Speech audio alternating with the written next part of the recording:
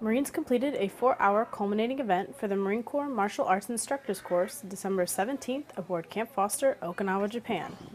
The course consists of free sparring, classes, homework, combat conditioning, and tests. Once Marines have completed the rigorous 3-week course, they become Marine Corps Martial Arts Instructors. An MAI is a Marine who trains other Marines to enhance their warrior ethos, make them more proficient in combat, and teach them the physical, mental, and character disciplines of the program. The final event consisted of a pack run, sparring, and other tests of the Marines' physical and mental endurance.